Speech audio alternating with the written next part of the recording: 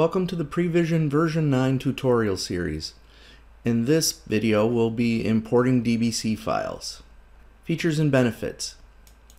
The DBC import feature lets a PREEvision user quickly populate a model with an existing DBC file. Most of our customers have previously created network artifacts, but they only exist in DBC format. The DBC import feature allows these customers to not lose that effort. The DBC import allows the user to select a full import or an import and merge, which merges the DBC content into an existing PREEvision product line. Prerequisites for the demo.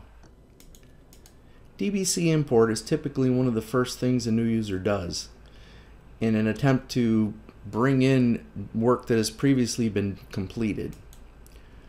A DBC contains the communication-related information for a single CAN network. To get the most out of this video, you should have PREEvision installed on your machine, be familiar with the model tree structure of a product line, and have one or more sample DBC files to be able to import. Tutorial overview.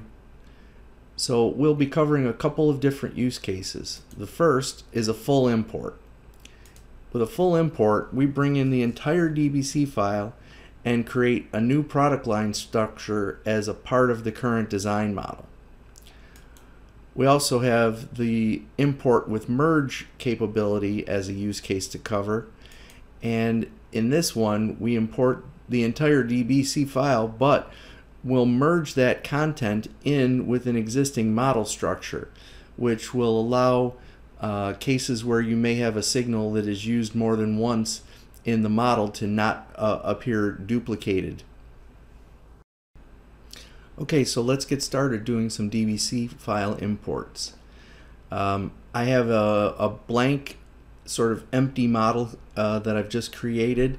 It has the product line structure in it, but there's no content at the moment. So the first thing that we'll do is select File, Import,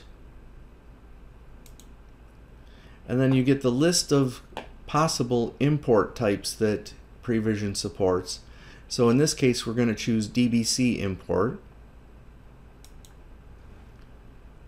and then hit Next.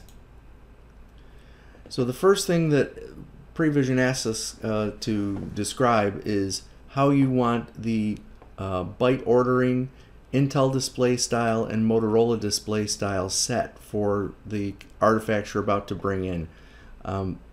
This is your choice. I typically use Motorola because that's what I've used in the past, and that's what most of the files that I've looked at use. But this is just based on your preference and what your choices are, or what your settings were in the DBC files you created. So then we choose Next again. Now we need to choose the file, and this will give you a file picker. So I have a generic DBC file that was available from Canoe that I'm using for these demo videos. So I'll just choose the first one, the Comfort DBC. And so there are lots of artifacts, obviously, that PREEvision found that are available for bringing in. You have the choice of a prefix for the created folder. Now, because I'm going to be doing several imports, I'm just going to take that prefix right out, because what I intend to do is create a new product line and merge other content into it. So I'd prefer not to have that Comfort prefix on everything that comes in. So now we have some other options. Do we want to synthesize a software level? I'm going to say yes. So what this will do is create software components based on the ECUs and the things that they transmit and receive as ports on those software components. You can make that frame-based or signal-based. I typically always choose signal-based because I really don't want my software to know how frames are constructed, but again, this is a choice that you can make on your own. I want to map timing attributes of frames to PDUs, because DBC uses frame as the container for these types of timing attributes, whereas in an AutoSAR based design or in PREEvision, we make those artifacts part of a PDU. Import global table values. This is so you get your enumerations. Force a J1939 protocol. If what you were importing was a J1939 DBC file, then you could choose this, but these are not, so I'm going to leave that unchecked. And calculate and set internal signal value limits. Again, this is just for creation of your data types and structures and compu methods.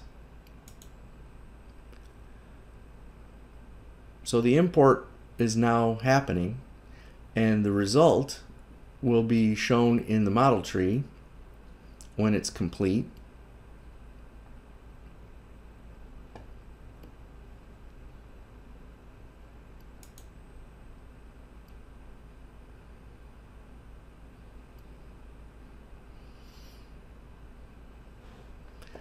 So we have this import of this DBC comfort. So it's created a brand new product line. Now, even though it says import DBC comfort, this is just letting you know that this is an import package of the comfort DBC file. But you notice that there's no comfort prefix on any of the other things that are located in this model. So you can see that we have software compositions for the devices that were in that DBC file. We have hardware components, ECUs in other words. We have communication. So we have a frame layout view with frames, PDUs, and signals. So let's open up the frame layout view and look at a frame. So you can see this frame has only one signal and a PDU. So I guess this is window position. So the result of this DBC import is we have a tremendous number of artifacts that have been created just on the import, which means that we don't have to type them in again. So now that we've got this new design model and new product line, we can move that up into the existing design model. Actually, what I'll do is I'm going to grab this product line and just bring it into the existing design model. So now I've got two different product lines here. Oops. There we go. So this is the product line that we just created. So I'm going to call this DBC import product line.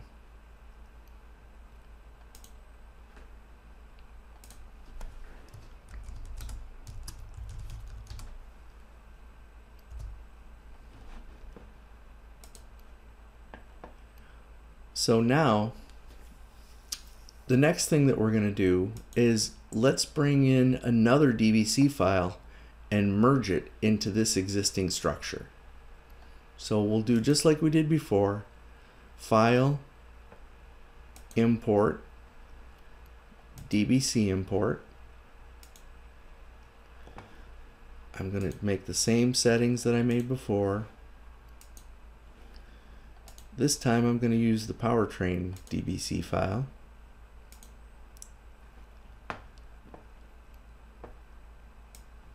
I'm not going to have a prefix. I'm going to keep the synthesized software level, keep the signal based, keep map timing, keep import global table values, and keep calculate, set, and calculate internal signal value limits. So on the next screen, I'm going to be choosing the import with merge.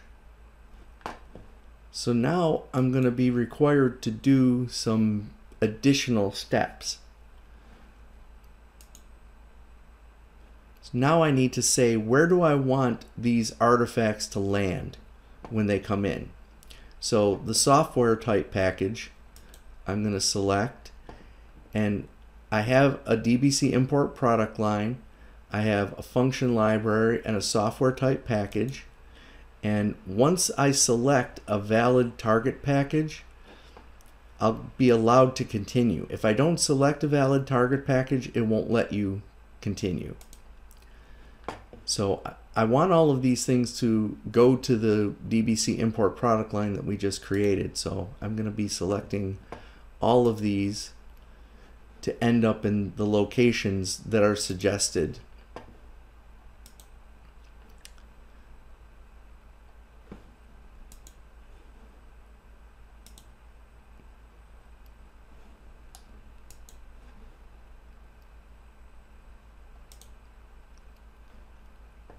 So in this case, it did not choose a package that was in the DBC import product line. So I'm going to choose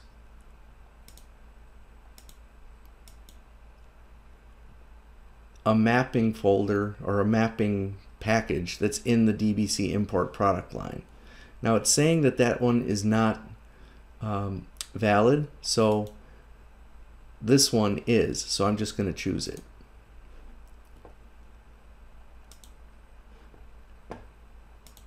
And the communication package, again in the DBC import. Layout package.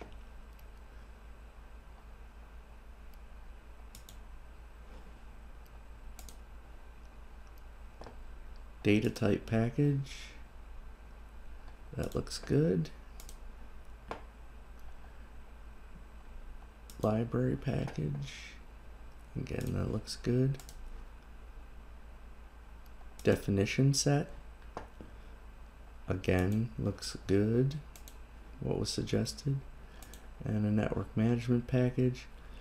There doesn't appear to have been a network management package in the DBC import. So I'm just going to allow this to be put into the different product line to see if we get anything in there. So this is all that's necessary to be able to choose, but you can also make some other settings, and we're not going to go into that right now.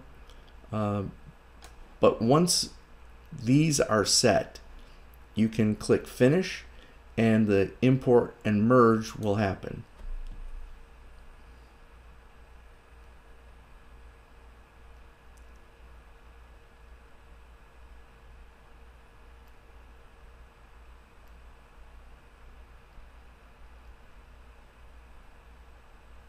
Okay, so now if we go and look, for instance, in our hardware architecture, we have more components than we used to have. So we have another set of powertrain, engine, and this vector powertrain. They appear in a component package that's nested underneath this components. So the simple thing to do is to just grab them and copy them up to the parent components package, and then we can just delete this empty one. So now all of the components that were in those two DBC files are now here. And the same is true for any of the other things that we looked at before. So for instance, in the software compositions area, we've got all of these in the same one because they all seem to merge into the same software package. So we don't have to do that moving and deleting of an empty package in this one. It just went straight into compositions package. So this gives you an idea of how quickly you can end up with a tremendous number of artifacts that are brought in and populate your model without a whole lot of work. So you can see all of these PDUs. There's more PDUs than we had before. So this is everything that was in both of those DBC files. So that was what I intended to cover in this tutorial video. Thanks for watching.